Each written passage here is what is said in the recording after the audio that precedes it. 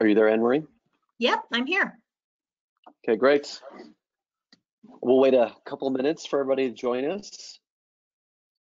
Before we get going, Anne-Marie, who's our parent educator coordinator, is on this webinar today to help us with this kind of facilitating the technology and also just helping with the process of answering questions too.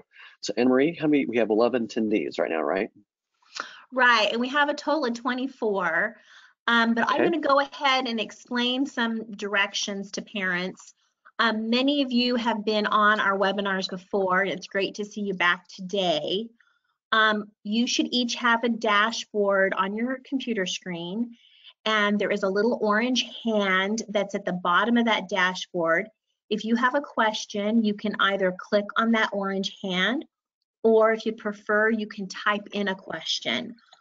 Jack will be pausing throughout his webinar to allow for questions. And at that point, I'll be alerting him.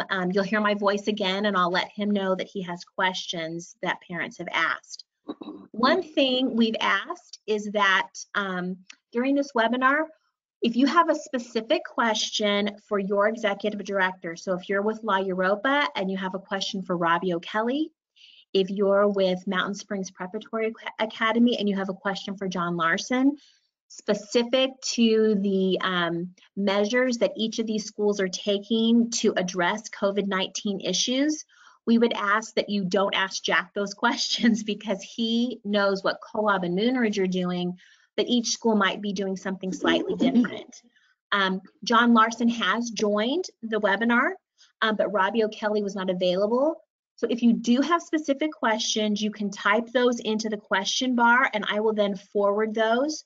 Or at the end, if you have specific questions for John, he might be able to answer those at that time. So I'm going to mute myself now and turn the time over to Jack so that he can present this amazing, wonderful webinar about taking care of ourselves during this kind of difficult time. So I'm going to mute myself and go and turn it over to Jack.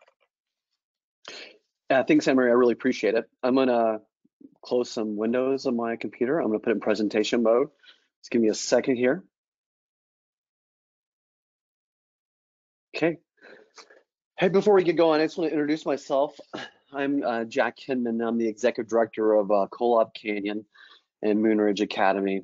And I appreciate everyone who's available to attend this webinar today. And I'm sure we'll be, parents are not available, will be able to access this later. And if you also want to access this later, feel free to access this too.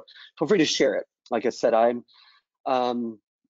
like at Moonridge and Kolob and Mountain Springs and La Europa, we work really closely together, but also we've been working very closely with other schools locally and how to mitigate this process too, and how to keep our kids safe, to keep our staff safe, and how to support each other. And one thing I really love about what I do is there's some awesome people out there that are there working with kids and families, and like there's quite a few. I've been consulting with like local programs to programs and on the East Coast to programs in Montana, and I've been on conference calls with NATSAP, which is our National Association of Therapeutic Schools and Programs, about just coordinating efforts and how can we really help each other. And so it's been really, really exciting to see all these great people coming together, really helping each other, really supporting our programs, supporting our families. So feel very free to share this information, and I'll do the same thing too.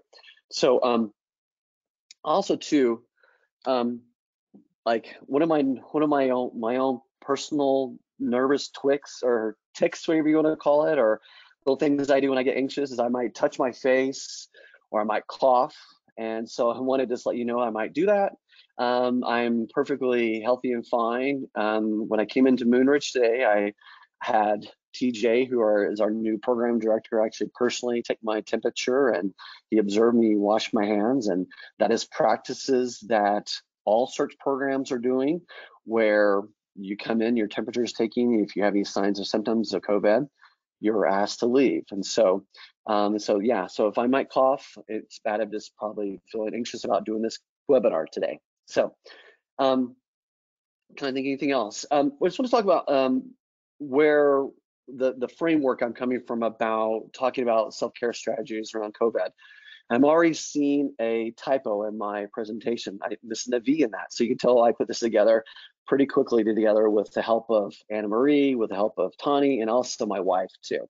We've, like I said, it's been really great to see people coming together around this stuff. So where you are, and so I'm going to be very self-conscious about touching my face today. So I apologize already. So yeah, ACT.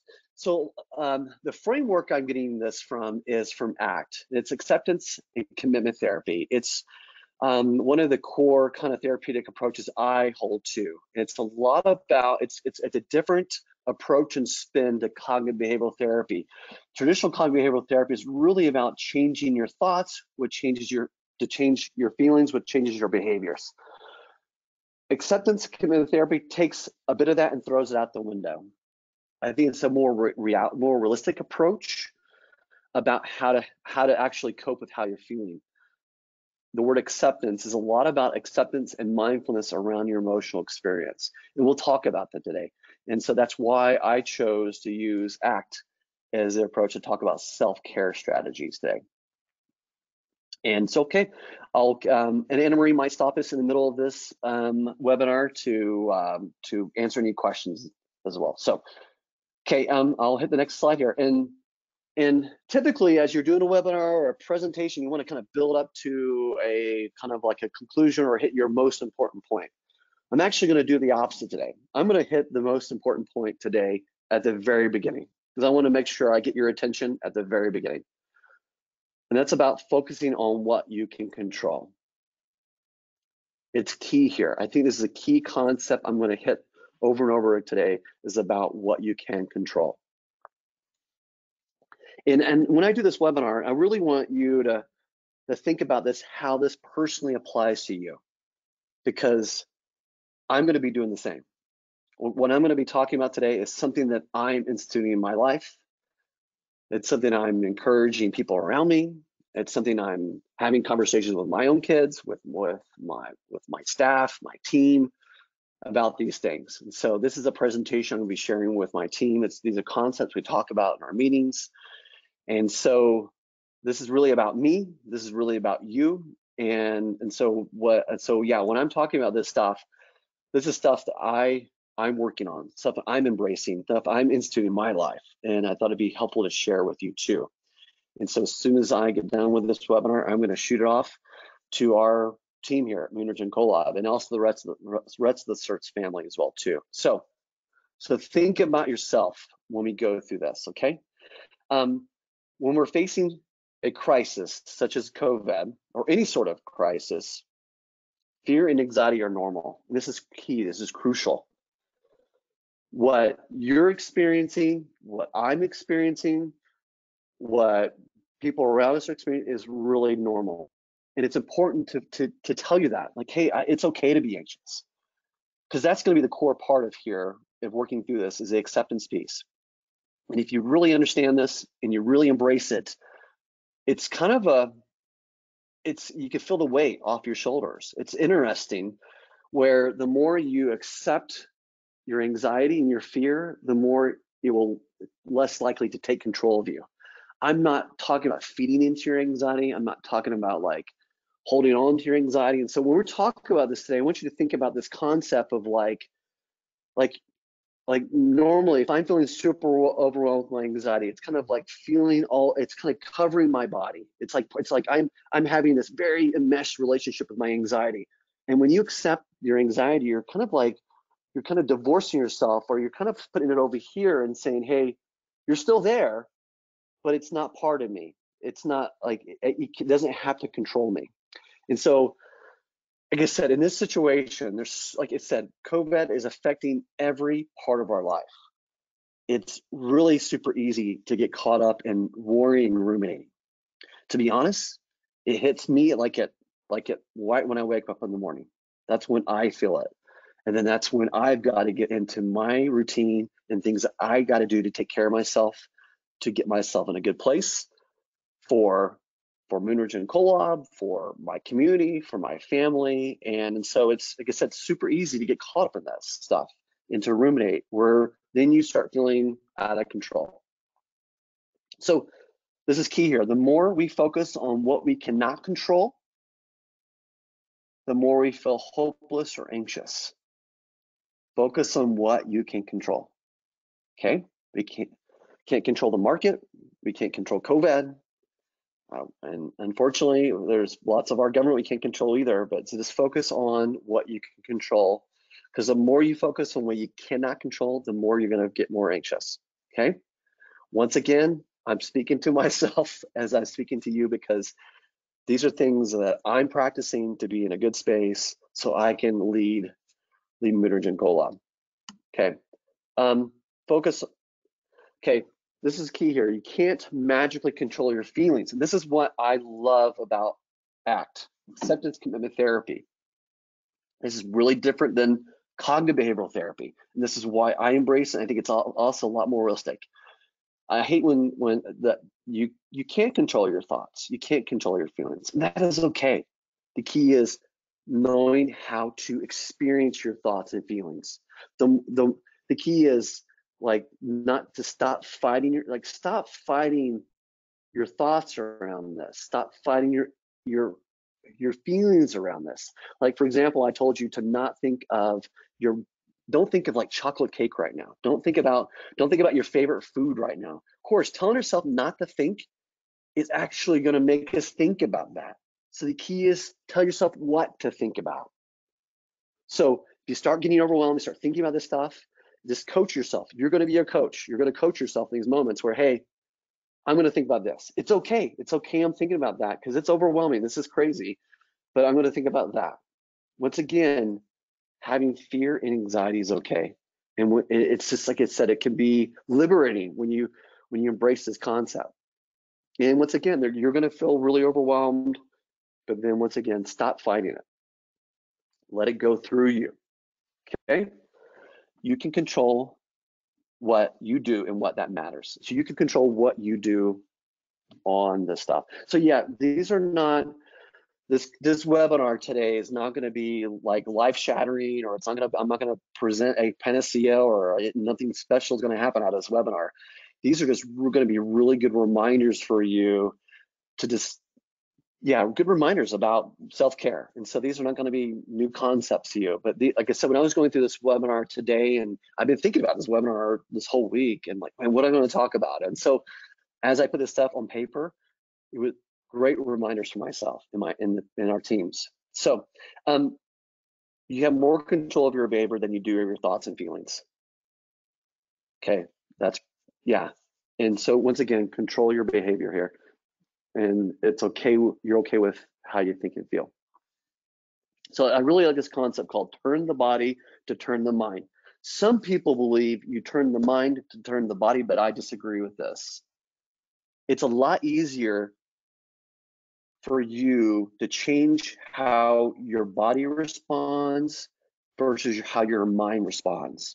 For example, if you're super overwhelmed, super anxious, and you want to get in a better place, put your body in a space that is acting like it's going to be relaxed. Maybe just calm, like lower your hands or lay down on the ground, or go, like if you're super anxious, go walk like you're calm, or eat like you're calm. Like whatever you're doing in that moment, just turn the body to turn the mind. And it's once you really embrace it and get into it, you can start seeing how your thinking and your feeling would change. So it is so much easier to turn the body than turn the mind. Like, don't tell yourself not to think like, oh, I got to think better. I got to think less anxious. No, that doesn't work. I don't think it works. And so it's more about, changing your body position. Deep breathing. Once again, that's turning the body. Anything, like a lot of the DBT, just stress tolerance skills is turning the body. So, okay. Once again, focus on what you control. That's a key concept. I wanted to hit that, and that's the most important, but I still want you to be here for the rest of them, okay? Okay, acknowledge your thoughts and feelings. This is where you're going to be your coach. This is where you're going to take care of yourself. Like, have that internal dialogue, like, hey Jack, it's okay. You have a lot going on. Like, There's a lot going on outside of you. It's a lot going on outside of your control, and it's okay. And you can do this. It's okay. So acknowledge what's happening inside of you. Acknowledge those thoughts. Acknowledge those feelings. This experience might bring up a lot of different stuff for you. It brought up some stuff for me in my past about things in a good way. And I reached out to some colleagues and expressed some feelings of like going through some tough times. Where I reached out to 2 colleagues that I worked with. I went through a pretty challenging sentinel event at another school years ago, and I reached out to them and said, "Hey, I appreciate your leadership at the time. I appreciate that role modeling at the time, and so it will bring up strength and acknowledge it. It's okay. Sensation, urges, man. Sobriety this is a challenging moment for sobriety. Think about how the key tools we use for sobriety is social contact. AA meetings are being canceled. And I was sitting there thinking today about how our technologies evolve where we can connect this way, but then, and so we have tools out there that we can connect other ways through coping. So sensations. So be aware of your body, be intact with your body, being integrated with your body. So say to yourself, coach yourself, hey, I'm getting anxious here, and it's okay. Because once again, fighting it makes you more anxious. Judo your anxiety, like, hey, it's okay, move it around you, okay? It can be helpful to put kind of like what it means, like put some attribution to your feelings, like, well, I have a lot going on. I mean, you need to validate yourself. I believe the core cornerstone of emotional regulation is self-validation. And once again, we're not perfect at it, but learning how to self-validate what you're going through.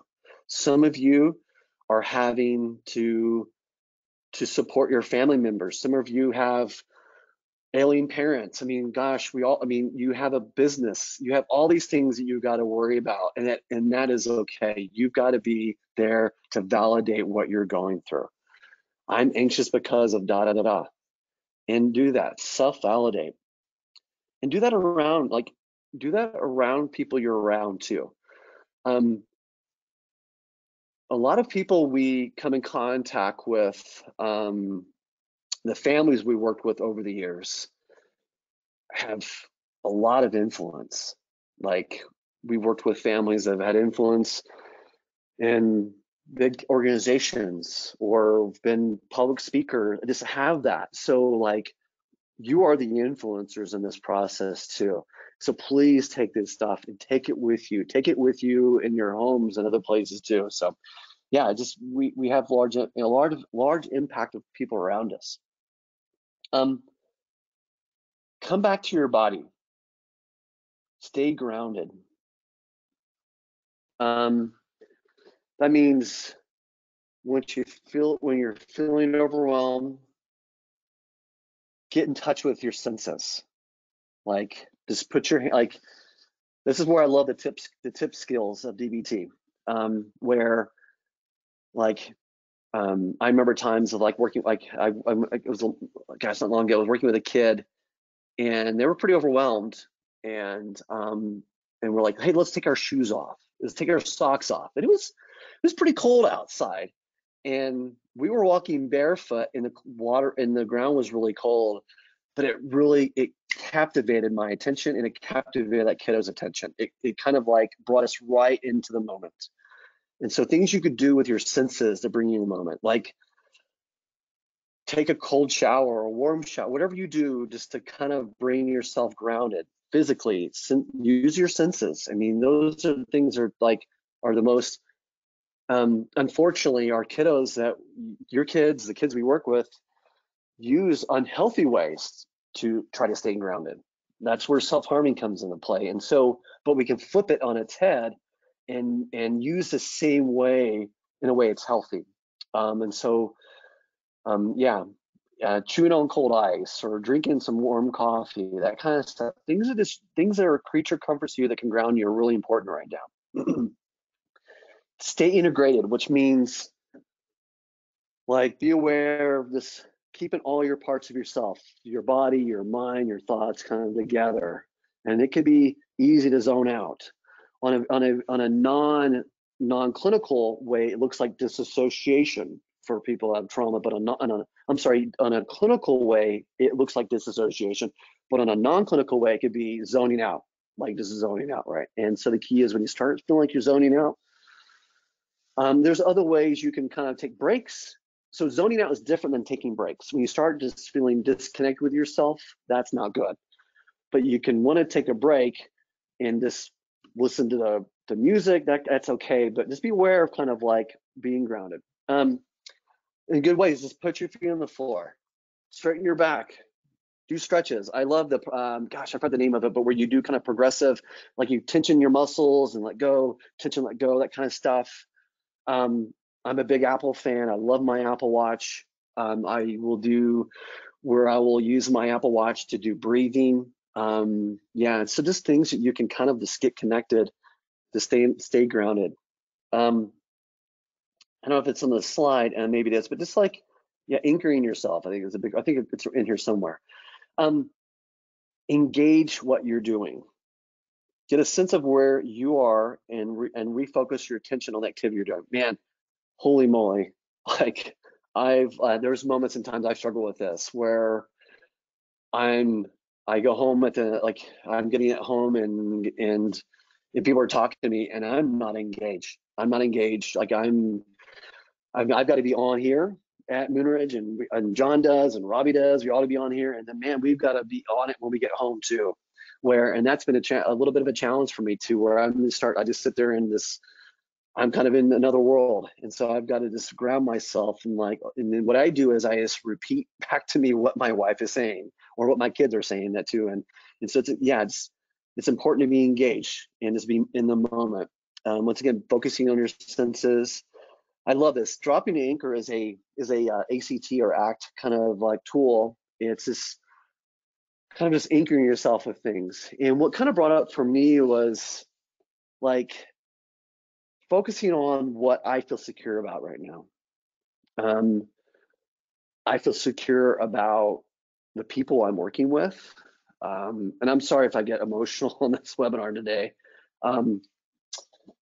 Yeah, sorry. Just thinking about like TJ, I'm thinking about all these awesome people. I'm thinking about Robbie and John and like literally. And so we've been coordinating, helping each other on things, and yeah, just focus on I feel secure. I feel really good about the team here. I feel good about the kids. And so I feel secure about the love I have for my family. I feel secure for the love of the work we do.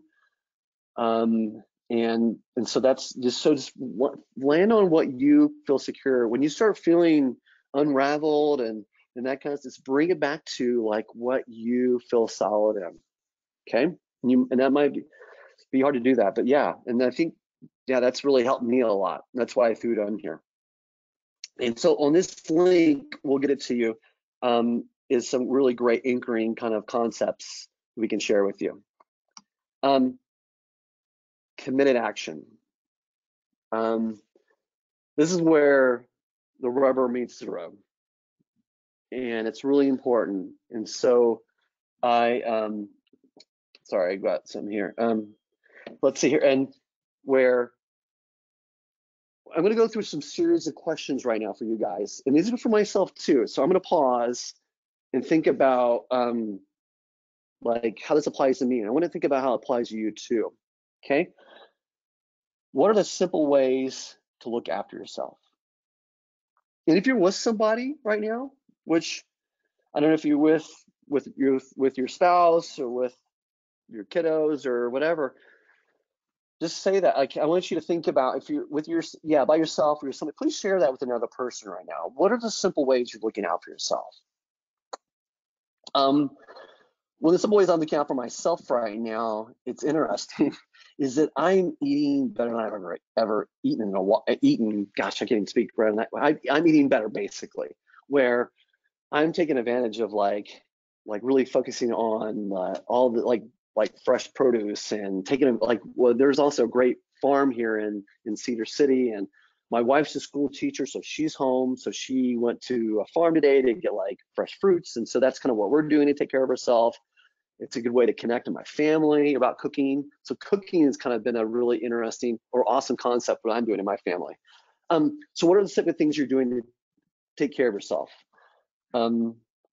Yeah, music is a huge thing for me. There's some cool things are popping up where there's live concerts that are happening. I had a chance to see like there were really short little shows last night on. There was like, unfortunately, the South by Southwest concert in Texas was canceled, but they did some live shows last night. People from from performers from their home, and for example, like Paul Simon and Edie Brickell was performing with Woody Harrelson yesterday. I was like, that's pretty cool. And so listening to music has been something I've been really, really embracing. So, and then also too, how can I be kind to myself?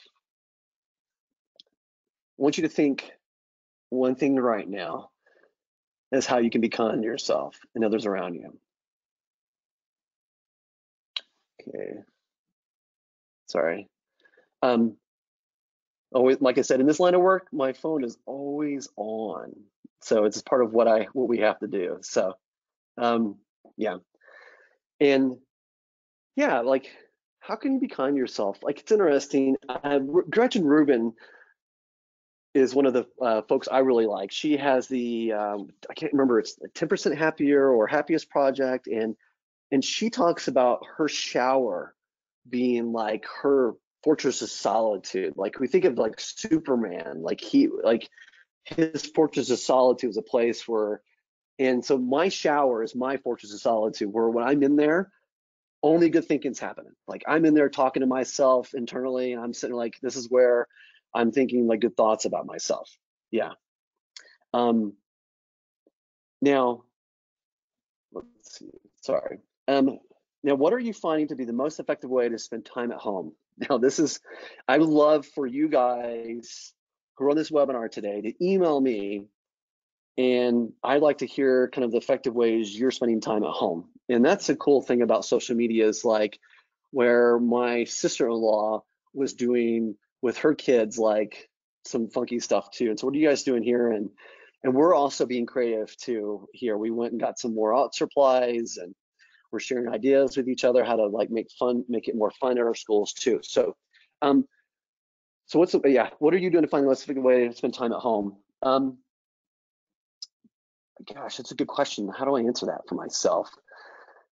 Playing games. I've been playing games. That's all I do. So another thing too I want to hit is, do you have a schedule for yourself?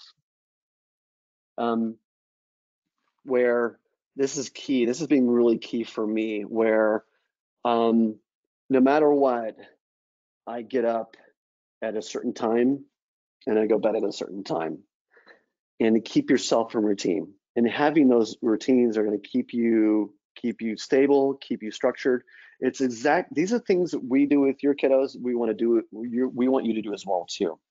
Because right now, when a lot of you are having to work from home or your schedules are all crazy, it's so easy to get out of routines where we're sleeping in late, or we're going to bed late, or we're on our phones till like late at night, obsessively checking the news or this, that, and the other, or binge watching our favorite like TV show. And it's really important for you to get adequate sleep. I mean, this is something, the value that's really, really important to our kids and ourselves too. Yeah, so stick to awake and bedtimes. That's what I'm doing. That's been really helpful for me. And I stick to a schedule where, yeah, so if you're working from home right now or not, exercise and cardio is part of your job. That's kind of a concept that hit me, where it's like, no, like right now it is more crucial right now for me, Jack, to get my workout in before I go to work, because I know that I'm in a better place emotionally. I'm more cognitively sharp. I'm able to take things in perspective. I'm able to problem solve more effectively. I can see things around me. And so I've made it part of my job. It is part of my job to work out. And it's like where I have to check my email in the morning. And so exercising is like a part of that too. And so for me, um, cycling is huge. I love the bike. It's been a core passion in my life. It's who I connect. That's how I connect with other people. And I've got a trainer at home, and I do this thing called Zwift, and it's crazy how many people are doing it. You can virtually see all these people doing it. So it's pretty cool from that standpoint. So yeah, so making working out part of your job. Once again, focus on what you control. And I tell myself, it seems really basic, like I can control myself exercising. I can control myself going to bed on time, and I can control those things. So Gretchen Rubin, who's also about outer order, inner calm, she's all about these things. And it's so interesting. I love podcasts, Tim Ferriss, all these other people about I just love understanding the routines other people do to be successful. And one thing I hear routinely from like successful professionals is making their bed. And I love this concept where, like, I mean, making your bed is so impactful. It gets me into that mindset of like being organized and also holding myself accountable, like, because I can easily take the way out and not make my bed, but little things like that. So I can control to make my bed. I can continue to floss my teeth, and so stay focused on what you control. This one hit me too. I've always wanted to play the guitar, and so maybe like things you haven't done in a long time, where you haven't played the guitar. Maybe there's a favorite book you haven't read, or like maybe there's some passions of like writing poetry or painting, those kind of stuff. Like pick up those habits. I mean, those old hobbies you've let go of that maybe work got in the way. And there's an opportunity to really tap into that. I really want to talk about drinking, alcohol consumption for everyone. This is really important, I think, and hopefully it will catch storm and people will talk about it, where I think it's easy to cope with alcohol at night, and like one glass leads to one bottle of wine, and then it leads to daily after day, and then it becomes a big pattern in your life. I mean, I'm 45, I'm getting older, and we're all getting older here, and alcohol has bigger impacts on us. And it's important to be aware of like the alcohol consumption. It's really important to be aware of like how it affects our processing speed, how it affects our anxiety. Like I said, this is really anxious moments, and it's easier to like, oh, I just want to just tap out. I want to take a break from thinking and just chill with a glass of wine right now. But man, it can affect the next day. And so I want you to think about that. It affects us being sharp. It affects our anxiety. So just be careful with drinking out there, okay? This is Gretchen Rubin stuff. Outer order, inner calm. I love her stuff. I love her podcast. She's been doing a daily Instagram with her, I think it's her sister.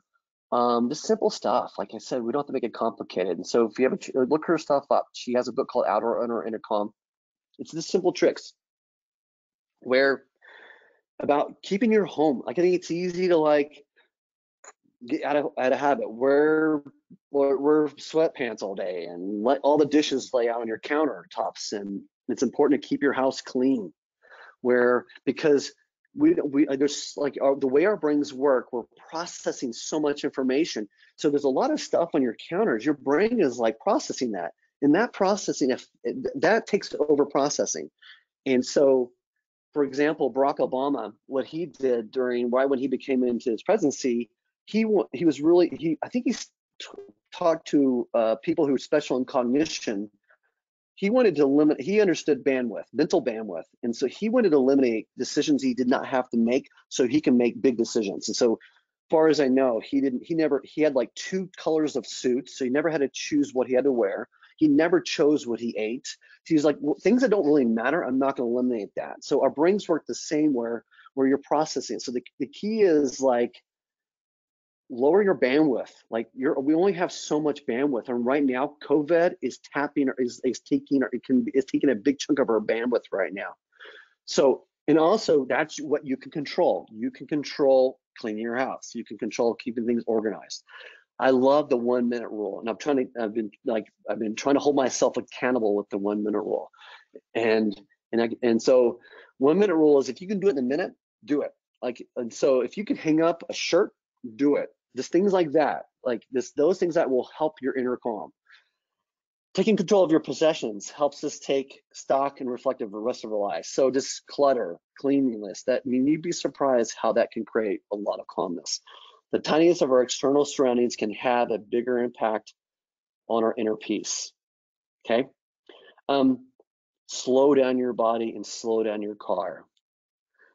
This hit me when I was backing out of my driveway just a couple of days ago and going, where, man, this is a part that scares me about our time too, is that I think there will be an increase in accidents and people making mistakes because our bandwidth is being tapped right now. And so it's important for you just to slow down. Once again, turning the body will turn your mind. Slow down your car, drive safe, be present when you're driving, because accidents can happen. Okay, so I just want to throw that out there. Okay, opening up. Yes, we always want you to be vulnerable and open up and people around you and talking, that kind of stuff. This is more opening up internally, making room for difficult feelings and being kind to yourself. Once again, it is okay with how you're feeling. So the main concept for you, if you're going to get today, was it's okay. The more that you're okay with how you feel, the more it will go through you. And this is where I love letting go of the rope. And this concept is really impactful to me, and I've used it so many times in individual and group therapy. And where you think about a rope, think about you being on one end, and think about your fears, your anxieties on the other end. And the more that you fight it, when you're in tug of war with those feelings, I'm fighting, I don't want to feel this way, I don't want to feel this way. And when we're in that, what's one option we always forget to do is to let go of the rope.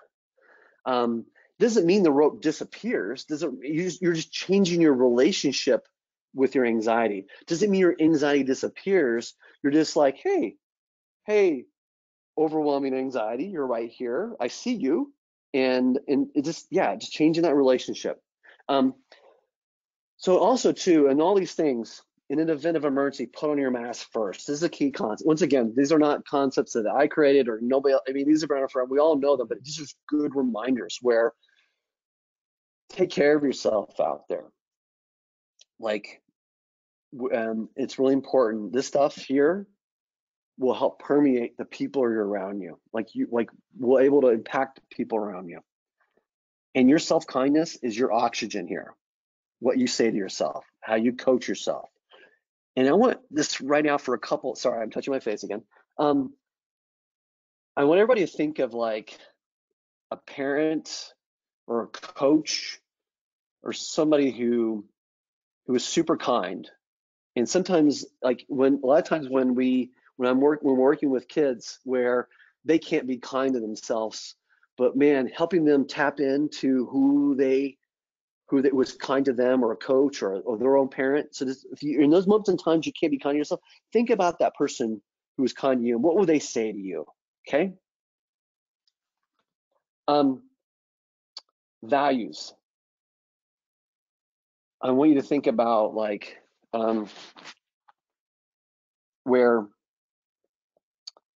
because values don't fly out the window. No matter how bad things get, who we are should not change, our core values.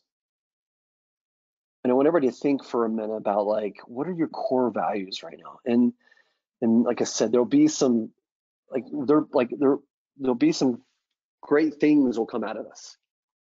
And I think it will maybe tap into those things, our core values. Tap things are what are important in life. So no matter what happens, what kind of person do you want to be? And man, I had a really great conversation with a person who works at a wilderness program, and and he really tapped me into that stuff. Like I've been reaching out to all my colleagues out there, and like Craig and Ruth and all these people I'm thinking about, and like I said, John and Robbie and Kent, and man, and just having these conversations where yeah, who do you want to be? And because like I said, no matter what happens, like I can still love, respect, humor. Those things are important. So think about your values. It's also about in these times. Okay, look at ways to pass it out there.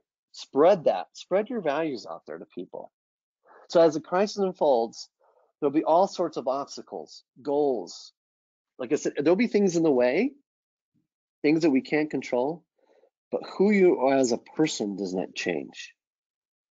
Okay, and your kids will see that. People around you will see that. I love this picture. Can't get rid of your fears, but we can learn to live with them. And those fears, like I said, I like to think visually. I can see it like kind of like a big blanket that's wet, and it's kind of like covering me, and I can feel suffocated by my fears. But then I just kind of like, okay, I'm going to take this blanket off, put it over here. Like I said, that blanket doesn't disappear. It's still there, but my relationship is differently. So in this picture, it says more tea. Like, hey, I'm moving away from this adversarial relationship with my fears. So I just want to tell you, I appreciate you and appreciate this time to do this. I really enjoyed doing this today. It really taps me into what I love about what we do. It was really great to reflect on these things, to get other people's opinion about this webinar. And I just appreciate the trust you have in all of us, from